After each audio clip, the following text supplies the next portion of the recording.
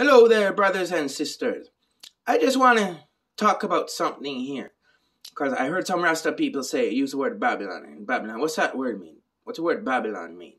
The word Babylon, well, if you want to know, this is a history.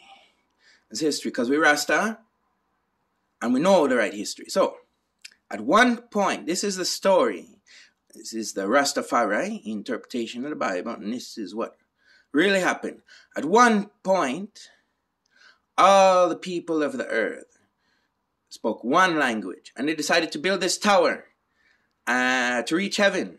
They decided to build this tower to reach heaven, and the Creator didn't like it. So the Creator decided to make all the people of the earth speak different languages so they cannot complete this tower. And as far as I know, through my interpretation of biblical scripture, is that this tower fell over. It was thrown down and it burned. Now, if you understand, Babylon was a material thing. It was a structure that was unable to be completed, and it fell over. And from biblical interpretation here, the tower burned.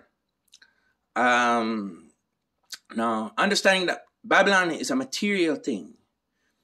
Now, there's other scriptures in the Bible that refers to the word Babylon in the book of Revelation.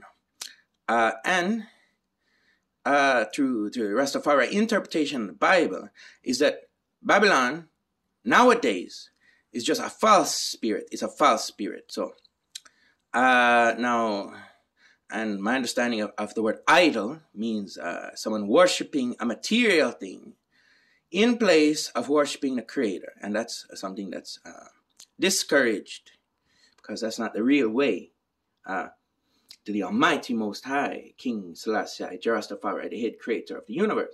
Because Haile Selassie taught the birds how to fly, man.